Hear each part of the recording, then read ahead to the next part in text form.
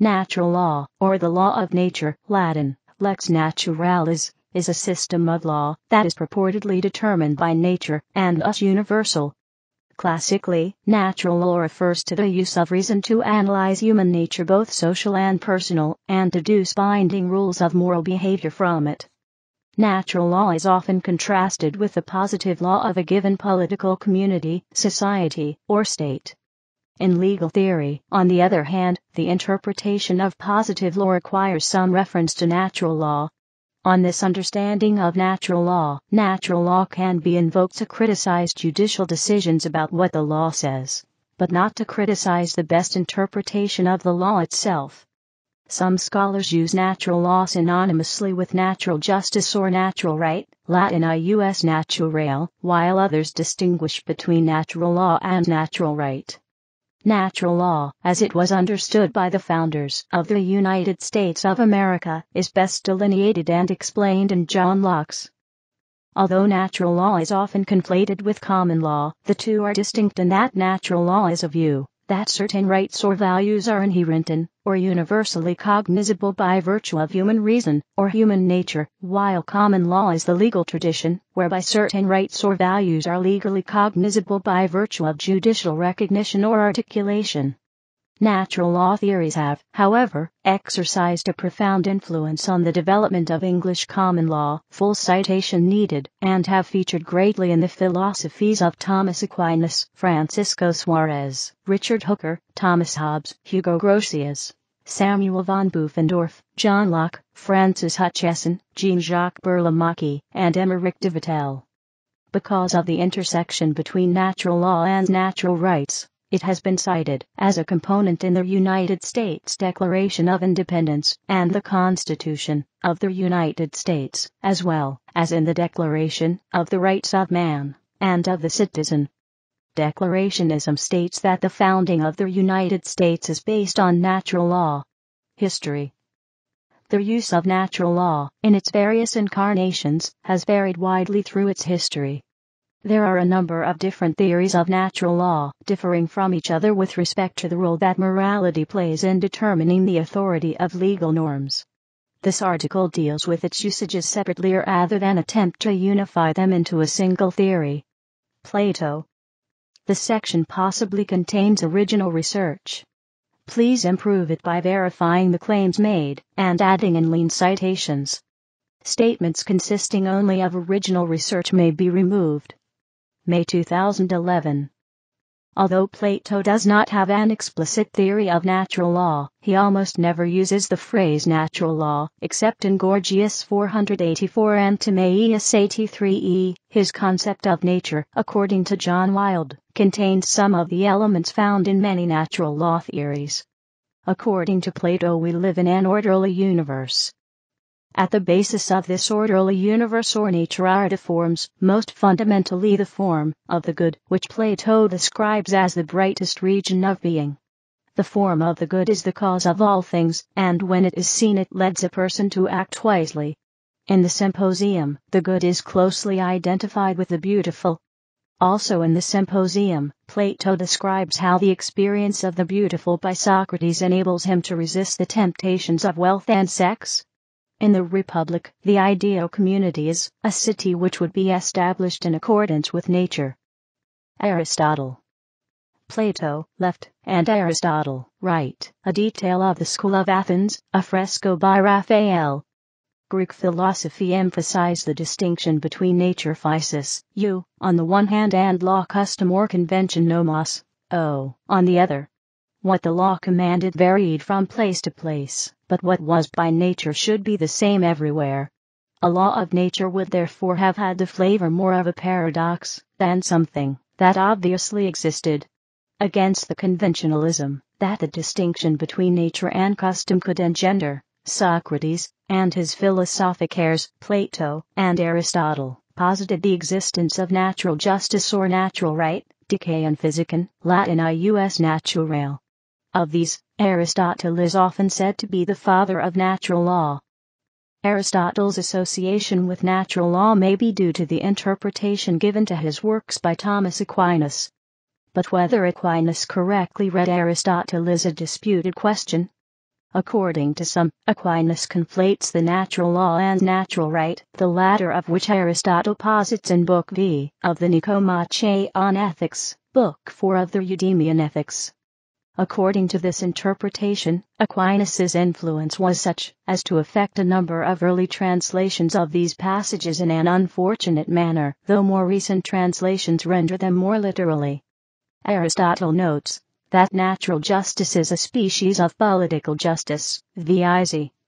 the scheme of distributive and corrective justice that would be established under the best political community were this to take the form of law. This could be called a natural law, though Aristotle does not discuss this, and suggests in the Politics that the best regime may not rule by law at all. The best evidence of Aristotle's having thought there was a natural law comes from the Rhetoric, where Aristotle notes that, aside from the particular laws that each people has set up for itself, there is a common law that is according to nature. Specifically, he quotes Sophocles and Empedocles. Universal law is the law of nature. For there really is, as everyone to some extent divines, a natural justice and injustice that is binding on all men, even on those who have no association or covenant with each other. It is this that Sophocles' Antigone clearly means when she says that the burial of Polynices was a just act in spite of the prohibition. She means that it was just by nature. Not of today or yesterday it is, but lives eternal. None can date its birth. And so Empedocles, when he bids us kill no living creature, says that doing this is not just for some people, while unjust for others. Nay, but, an all-embracing law, through the realms of the sky unbroken it stretcheth, and over the earth's immensity.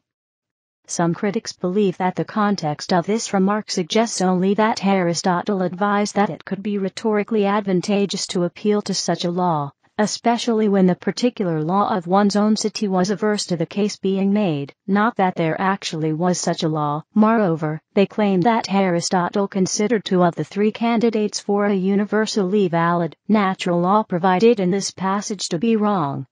Aristotle's theoretical paternity of the natural law tradition is consequently disputed. Stoic natural law. The development of this tradition of natural justice into one of natural law is usually attributed to the Stoics. The rise of natural law as a universal system coincided with the rise of large empires and kingdoms in the Greek world. Full citation needed. Whereas the higher law Aristotle suggested one could appeal to was emphatically natural. In contradistinction to being the result of divine positive legislation, the Stoic natural law was indifferent to the divine or natural source of the law. The Stoics asserted the existence of a rational and purposeful order to the universe, a divine or eternal law, and the means by which a rational being lived in accordance with this order was the natural law, which spelled out action that accorded with virtue.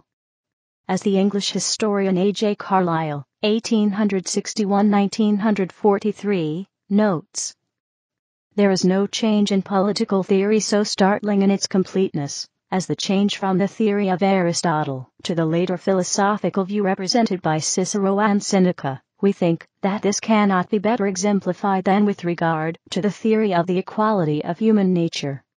Charles H. McElwain likewise observes that the idea of the equality of men is the profoundest contribution of the Stoics to political thought, and that its greatest influence is in the changed conception of law that in part resulted from it. Natural law first appeared among the Stoics, who believe that God is everywhere and in everyone. Within humans is a divine spark which helps them to live in accordance with nature. The Stoics felt that there was a way in which the universe had been designed, and natural law helped us to harmonize with this. Cicero. Marcus Tullius Cicero. Cicero wrote in his De Legibus that both justice and law derive their origin from what nature has given to man, from what the human mind embraces, from the function of man, and from what serves to unite humanity. For Cicero, natural law obliges us to contribute to the general good of the larger society. The purpose of positive laws is to provide for the safety of citizens, the preservation of states, and the tranquility and happiness of human life. In this view, wicked and unjust statutes are anything but laws, because in the very definition of the term law, There inheres the idea and principle of choosing what is just and true. Law, for Cicero, ought to be a reformer of vice and an incentive to virtue. Cicero expressed the view that the virtues which we ought to cultivate always tend to our own happiness, and that the best means of promoting them consists in living with men in that perfect union and charity which are cimented by mutual benefits.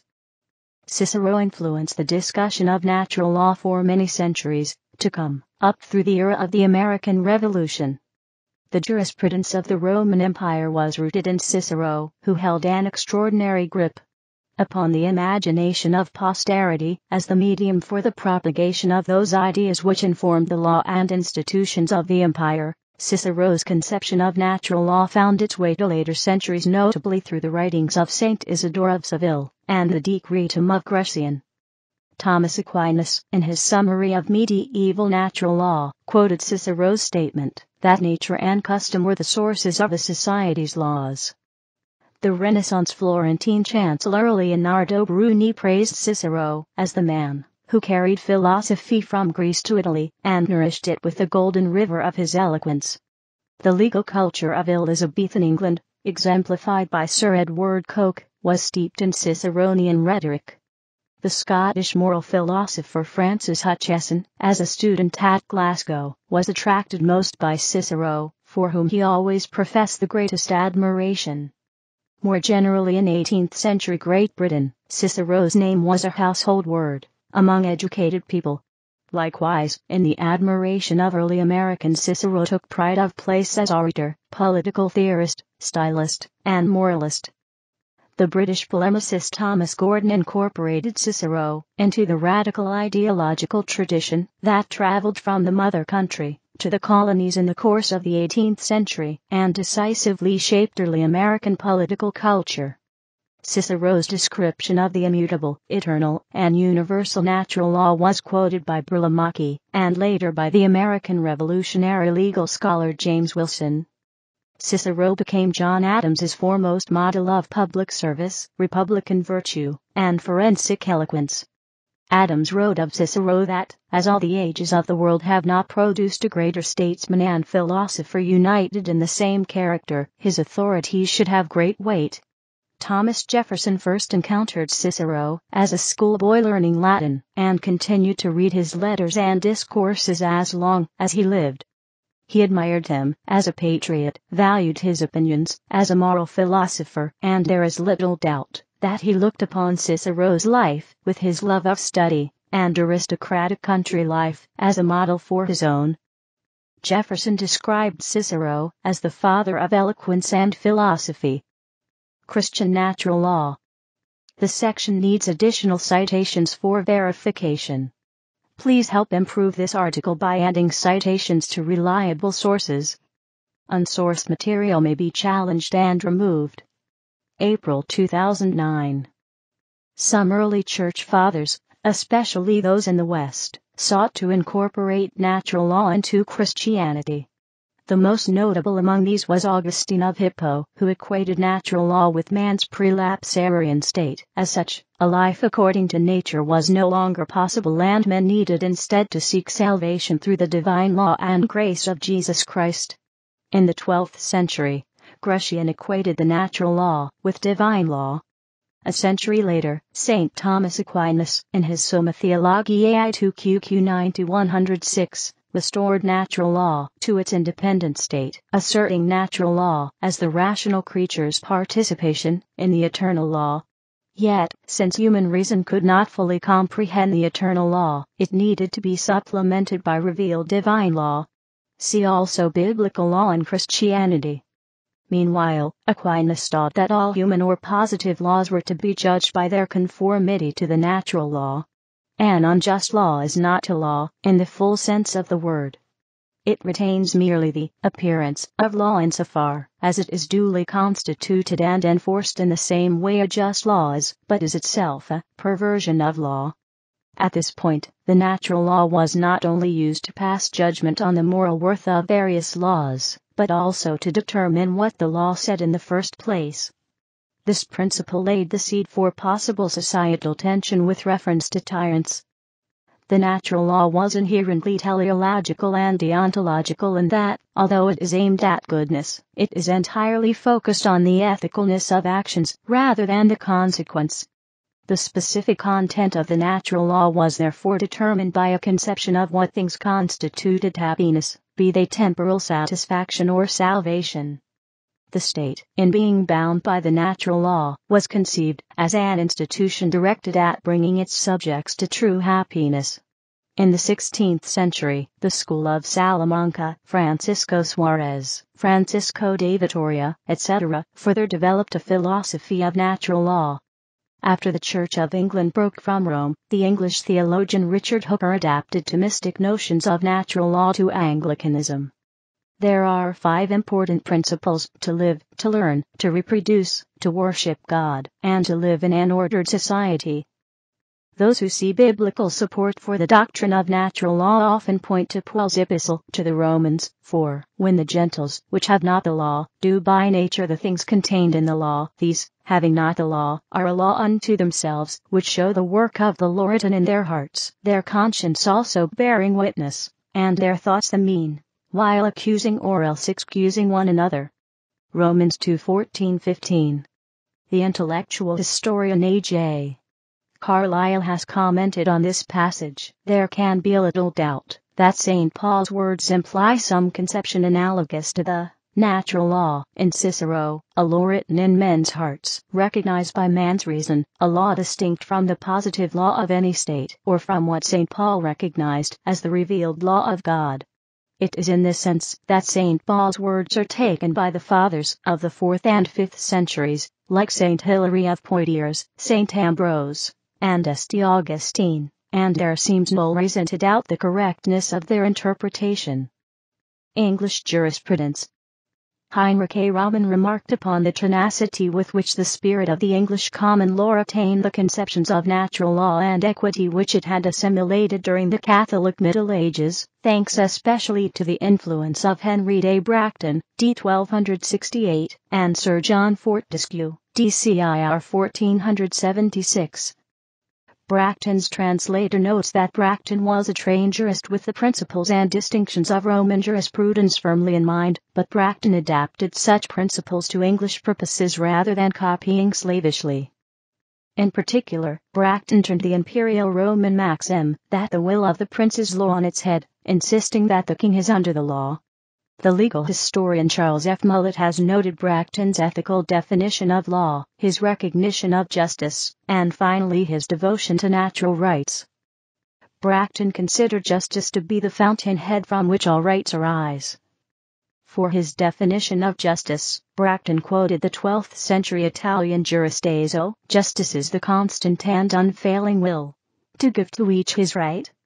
Bracton's work was the second legal treatise studied by the young apprentice lawyer Thomas Jefferson. Fortescue stressed the supreme importance of the law of God and of nature in works that profoundly influenced the course of legal development in the following centuries. The legal scholar Ellis Sandoz has noted that the historically ancient and the ontologically higher law, eternal, divine, natural, are woven together to compose a single harmonious texture in Fortescue's account of English law. As the legal historian Normando explains, Fortescue follows the general pattern set by Aquinas. The objective of every legislator is to dispose people to virtue. It is by means of law that this is accomplished. Fortescue's definition of law, also found in Accursius and Bracton, after all, was a sacred sanction commanding what is virtuous honesta, and forbidding the contrary. Fortescue cited Leonardo Bruni for his statement that virtue alone produces happiness.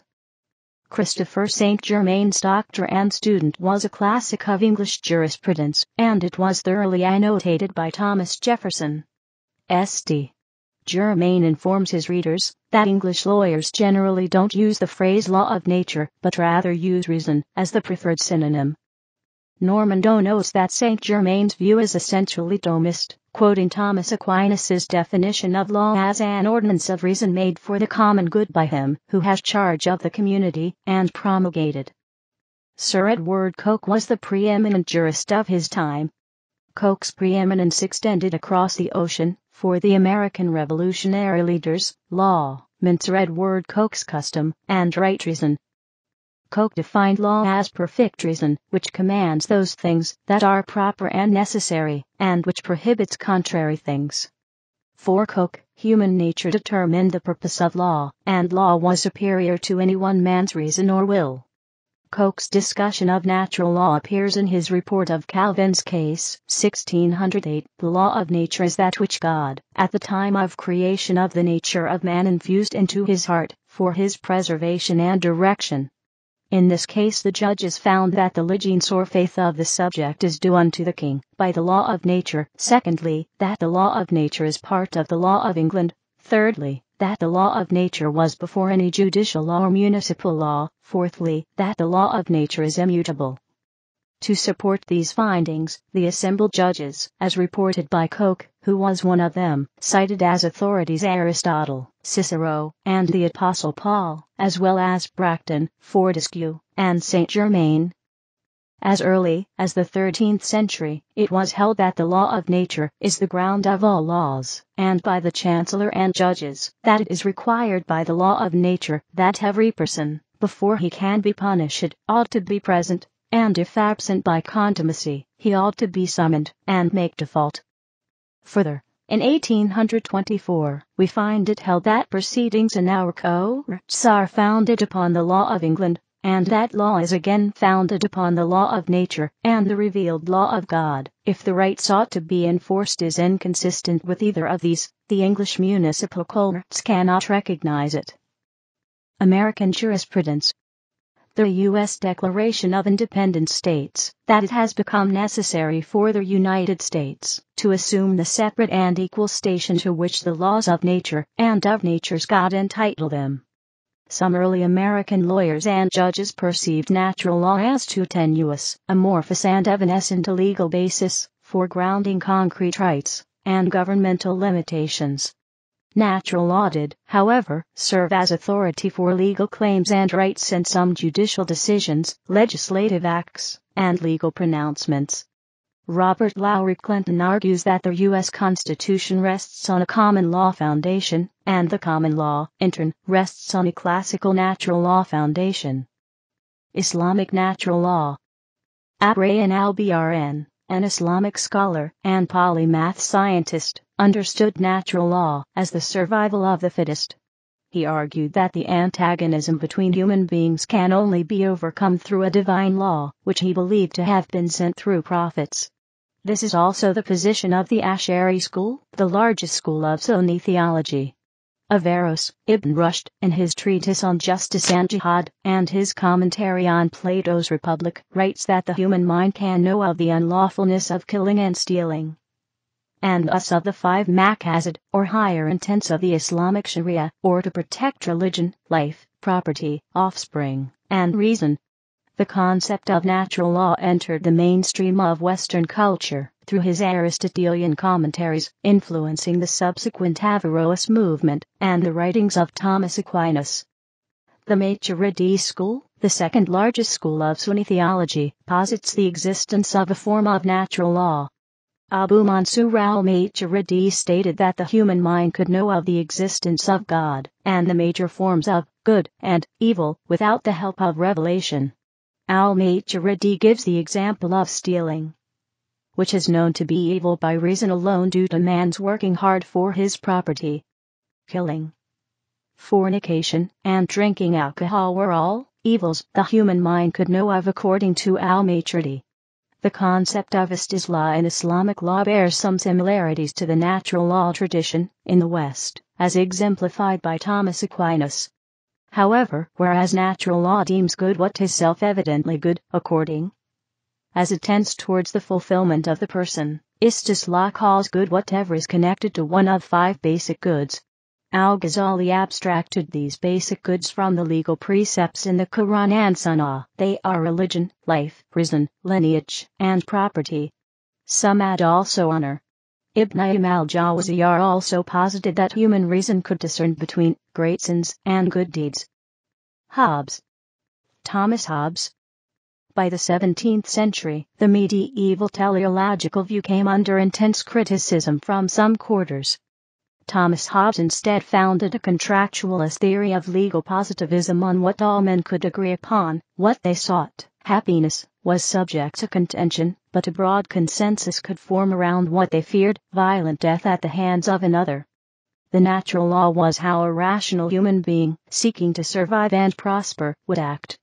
Natural law, therefore, was discovered by considering humankind's natural rights, whereas previously it could be said that natural rights were discovered by considering the natural law. In Hobbes' opinion, the only way natural law could prevail was for men to submit to the commands of the sovereign. Because the ultimate source of law now comes from the sovereign, and the sovereign's decisions need not be grounded in morality, legal positivism is born. Jeremy Bentham's modifications on legal positivism further developed the theory. As used by Thomas Hobbes in his treatises Leviathan and De Cive, natural law is a precept, or general rule, found out by reason, by which a man is forbidden to do that which is destructive of his life, or takes away the means of preserving the same, and to omit that by which he thinks it may best be preserved. According to Hobbes, there are 19 laws. The first 2 are expounded in chapter 14 of Leviathan, of the first and second natural laws, and of contracts the others in chapter 15, of other laws of nature. The first law of nature is that every man ought to endeavor peace, as far as he has hope of obtaining it, and when he cannot obtain it, that he may seek and use all helps and advantages of war. The second law of nature is that a man be willing, when others are so too, as far forth as for peace and defense of himself he shall think it necessary to lay down this right to all things, and be contented with so much liberty against other men as he would allow other men against himself. The third law is that men perform their covenants made. In this law of nature consisteth the fountain and original of justice. When a covenant is made, then to break it is unjust, and the definition of injustice is no other than the not performance of covenant. And whatsoever is not unjust is just. The fourth law is that a man which receiveth benefit from another of mere grace, endeavor that he which giveth it have no reasonable cause to repent him of his good will. Breach of this law is called ingratitude. The fifth law is complaisance, that every man strive to accommodate himself to the rest. The observers of this law may be called sociable, the contrary, stubborn, insociable, froward, intractable. The sixth law is that upon caution of the future time, a man ought to pardon the offenses past of them that repenting desire it.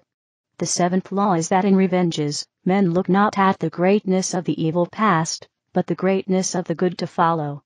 The eighth law is that no man by deed, word, countenance, or gesture, declare hatred or contempt of another, the breach of which law is commonly called contumely. The ninth law is that every man acknowledge another for his equal by nature. The breach of this precept is pride. The 10th law is that at the entrance into the conditions of peace, no man require to reserve to himself any right, which he is not content should be reserved to every one of the rest. The breach of this precept is arrogance, and observers of the precept are called modest. The 11th law is that if a man be trusted to judge between man and man, that he deal equally between them. The 12th law is that such things as cannot be divided, be enjoyed in common, if it can be, and if the quantity of the thing permit, without stint, otherwise proportionably to the number of them that have right. The 13th law is the entire right, or else, the first possession, in the case of alternating use, of a thing that can neither be divided nor enjoyed in common should be determined by lottery. The 14th law is that those things which cannot be enjoyed in common, nor divided, ought to be adjudged to the first possessor, and in some cases to the firstborn, as acquired by lot. The 15th law is that all men that mediate peace be allowed safe conduct. The 16th law is that they that are at controversy submit their right to the judgment of an arbitrator. The 17th law is that no man is a fit arbitrator in his own cause. The 18th law is that no man should serve as a judge in a case if greater profit, or honor, or pleasure apparently ariseth for him out of the victory of one party than of the other. The 19th law is that in a disagreement of fact, the judge should not give more weight to the testimony of one party than another, and absent other evidence should give credit to the testimony of other witnesses. Hobbes's philosophy includes a frontal assault on the founding principles of the earlier natural legal tradition, disregarding the traditional association of virtue with happiness, and likewise redefining law, to remove any notion of the promotion of the common good. Hobbes has no use for Aristotle's association of nature with human perfection, inverting Aristotle's use of the word nature. Hobbes posits a primitive, unconnected state of nature in which men, having a natural proclivity to hurt each other, also have a right to everything, even to one another's body, and nothing can be unjust, in this way of every man against every man, in which human life is solitary, poor, nasty, brutish, and short. Rejecting Cicero's view that men join in society primarily through a certain social spirit which nature has implanted in man, Hobbes declares that men join in society simply for the purpose of getting themselves out from that miserable condition of war, which is necessarily consequent to the natural passions of men, when there is no visible power to keep them in awe. As part of his campaign against the classical idea of natural human sociability, Hobbes inverts that fundamental natural legal maxim, the Golden Rule. Hobbes's version is "Do not that to another which thou wouldst not have done to thyself." Cumberland's rebuttal of Hobbes. The English cleric Richard Cumberland wrote a lengthy and influential attack on Hobbes's depiction of individual self-interest as the essential feature of human motivation. Historian Knut Håkansson has noted that in the 18th century, Cumberland was commonly placed alongside Hugo Grotius and Samuel Pufendorf in the triumvirate of 17th-century founders of the modern school of natural law. The 18th century philosophers Shaftesbury and Hutcheson were obviously inspired in part by Cumberland. Historian John Parkin likewise describes Cumberland's work as one of the most important works of ethical and political theory of the 17th century. Parkin observes that much of Cumberland's material is derived from Roman Stoicism, particularly from the work of Cicero, as Cumberland deliberately cast his engagement with Hobbes in the mold of Cicero's debate between the Stoics, who believed that nature could provide an objective morality, and Epicureans, who argued that morality was human, conventional and self-interested. In doing so, Cumberland emphasized the overlay of Christian dogma, in particular the doctrine of original sin, and the corresponding presumption that humans are incapable of perfecting themselves without divine intervention, that had accreted to natural law in the Middle Ages. By way of contrast to Hobbes's multiplicity of laws, Cumberland states, in the very first sentence of his treatise of the laws of nature, that all the laws of nature are reduced to that one of benevolence toward all rationals. 87. He later clarifies, by the name rationals I beg leave to understand as well God as man, and I do it upon the authority of Cicero. Cumberland argues that the mature development, perfection of human nature involves the individual human willing and acting for the common good. For Cumberland, human interdependence precludes Hobbes's natural right of each individual to wage war against all the rest for personal survival. However, Håkansson warns against treating Cumberland as a proponent of enlightened self-interest. Rather, the proper moral love of humanity is a disinterested love of God through love of humanity in ourselves as well as others. Cumberland concludes that actions principally conducive to our happiness are those that promote the honor and glory of God, and also charity and justice towards men. Cumberland emphasizes that desiring the well-being of our fellow humans is essential to the pursuit of our own happiness. He cites reason as the authority for his conclusion that happiness consists in the most extensive benevolence, but he also mentions as essential ingredients of happiness the benevolent affections, meaning love and benevolence towards others, as well as that joy which arises from their happiness. Liberal natural law. The section needs additional citations for verification. Please help improve this article by adding citations to reliable sources. Unsourced material may be challenged and removed. April 2009. Hugo Grotius. Liberal natural law grew out of the medieval Christian natural law theories, and out of Hobbes' revision of natural law, sometimes in an uneasy balance of the two. Hugo Grotius based his philosophy of international law on natural law. In particular, his writings on freedom of the seas and just worth theory directly appealed to natural law. About natural law itself, he wrote that even the will of an omnipotent being cannot change or abrogate natural law, which would maintain its objective validity even if we should assume the impossible, that there is no God, or that he does not care for human affairs. Deure belliac passus, prolegamenes I. This is the famous argumentation sideramus, non esidum, that made natural law no longer dependent on theology. However, German church historians Ernst Wolff and M. Elza disagreed, and claimed that Grotius' concept of natural law did have a theological basis. In Grotius' view, the Old Testament contained moral precepts, e.g. the Decalogue, which Christ confirmed, and therefore were still valid. Moreover, they were useful in explaining the content of natural law. Both biblical revelation and natural law originated in God, and could therefore not contradict each other. In a similar way, Samuel Pufendorf gave natural law a theological foundation, and applied it to his concepts of government and international law. John Locke incorporated natural law into many of his theories and philosophy, especially into treatises of government. There is considerable debate about whether his conception of natural law was more akin to that of Aquinas, filtered through Richard Hooker, or Hobbes' radical reinterpretation, though the effect of Locke's understanding is usually phrased in terms of a revision of Hobbes upon Hobbes on contractualist grounds. Locke turned Hobbes' prescription around, saying that if the ruler went against natural law and failed to protect life, liberty, and property, people could justifiably overthrow the existing state and create a new one.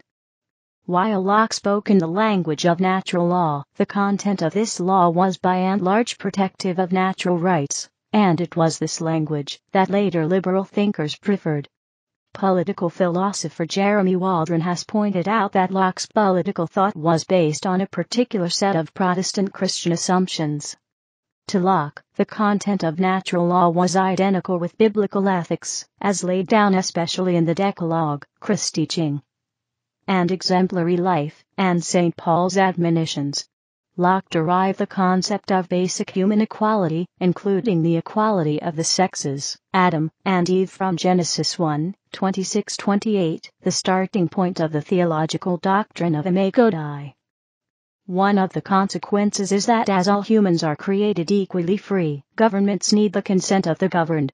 Thomas Jefferson, arguably echoing Locke, appealed to unalienable rights. In the Declaration of Independence, we hold these truths to be self-evident, that all men are created equal, that they are endowed by their Creator with certain unalienable rights, that among these are life, liberty, and the pursuit of happiness. The Lockean idea that governments need the consent of the governed was also fundamental to the Declaration of Independence, as the American revolutionaries used it as justification for their separation from the British Crown. The Belgian philosopher of law Frank van Dun is one among those who are elaborating a secular conception of natural law in the liberal tradition. Libertarian theorist Murray Rothbard argues that the very existence of a natural law discoverable by reason is a potentially powerful threat to the status quo, and a standing reproach to the reign of blindly traditional custom, or the arbitrary will of the state apparatus.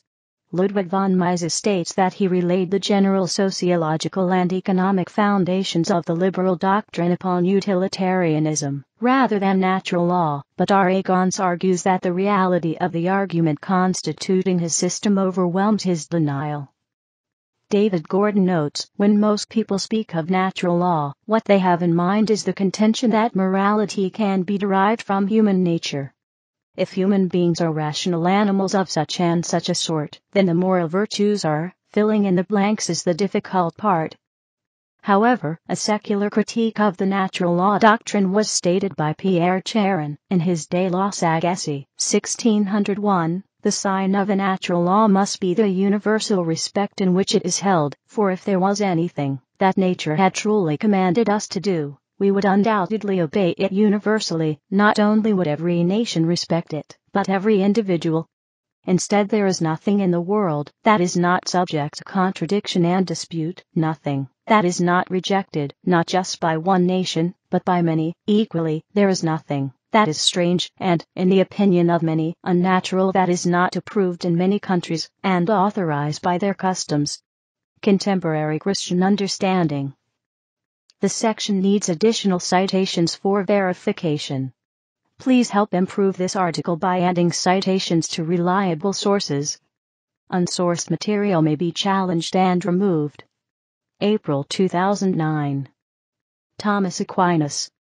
The Roman Catholic Church holds the view of natural law set forth by Thomas Aquinas, particularly in his Summa Theologica, and often as filtered through the School of Salamanca.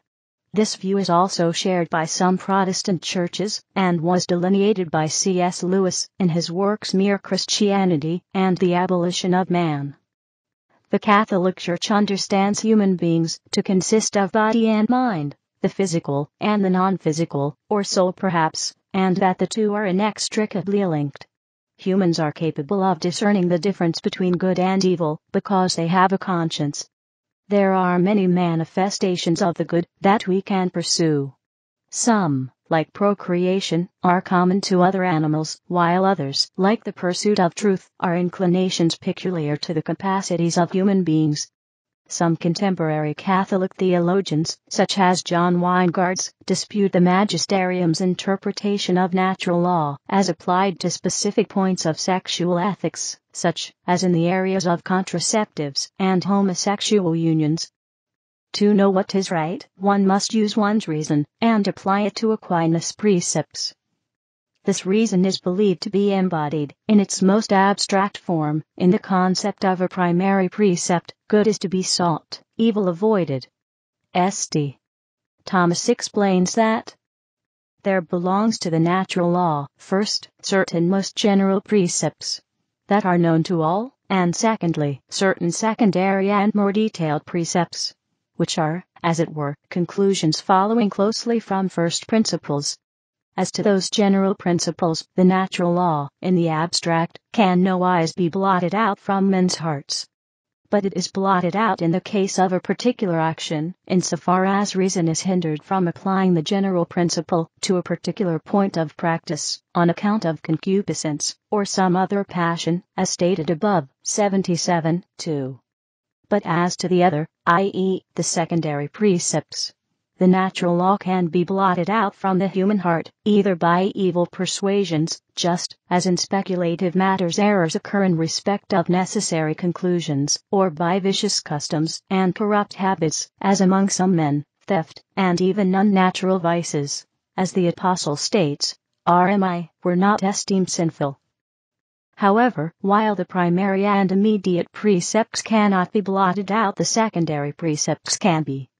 Therefore, for a deontological ethical theory, they are open to a surprisingly large amount of interpretation and flexibility. Any rule that helps man to live up to the primary or subsidiary precepts can be a secondary precept. For example, drunkenness is wrong because it injures one's health, and worse, destroys one's ability to reason, which is fundamental to man, as a rational animal, i.e. does not support self-preservation. Theft is wrong because it destroys social relations, and man is by nature a social animal, i.e. does not support the subsidiary precept of living in society. Natural moral law is concerned with both exterior and interior acts, also known as action and motive. Simply doing the right thing is not enough. To be truly moral, one's motive must be right as well. For example, helping an old lady across the road, good exterior act; to impress someone, bad interior act, is wrong. However, good intentions don't always lead to good actions. The motive must coincide with the cardinal or theological virtues. Cardinal virtues are acquired through reason applied to nature. They are prudence, justice, temperance, fortitude. The theological virtues are faith, hope, charity. According to Aquinas, to lack any of these virtues is to lack the ability to make a moral choice. For example, consider a man who possesses the virtues of justice, prudence, and fortitude, yet lacks temperance. Due to his lack of self-control and desire for pleasure, despite his good intentions, he will find himself swaying from the moral path. in contemporary jurisprudence. This law-related article does not cite its references or sources. You can help Wikipedia by including appropriate citations, which can be found through legal research.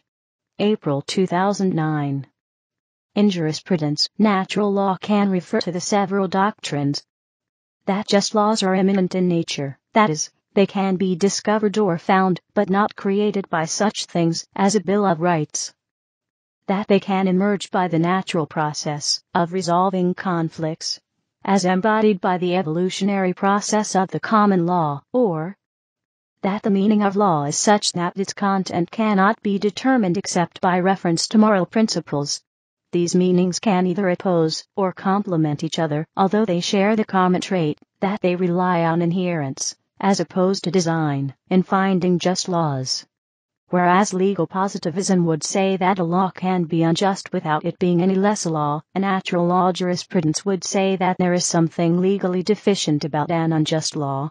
Legal interpretivism, famously defended in the English-speaking world by Ronald Dworkin, claims to have a position different from both natural law and positivism. Besides utilitarianism and Kantianism, natural law jurisprudence has in common with virtue ethics that it is a live option for a first principles ethics theory and analytic philosophy. The concept of natural law was very important in the development of the English common law.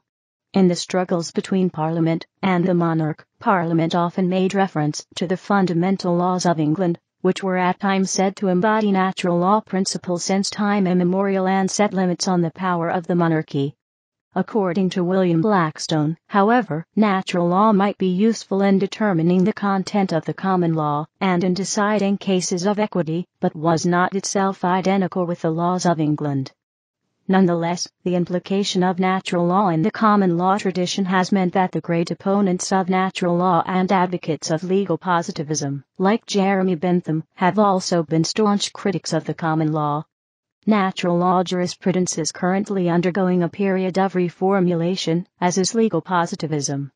The most prominent contemporary natural law jurist, Australian John Finnis, is based in Oxford, but there are also Americans Germaine Grisez, Robert P. George, and Canadian Joseph Boyle. All have tried to construct a new version of natural law. The 19th-century anarchist and legal theorist Lysander Spooner was also a figure in the expression of modern natural law. New natural law, as it is sometimes called, originated with Grisez. It focuses on basic human goods, such as human life, knowledge, and aesthetic experience, which are self-evidently and intrinsically worthwhile, and states that these goods reveal themselves as being incommensurable with one another. The tensions between the natural law and the positive law have played and continue to play a key role in the development of international law.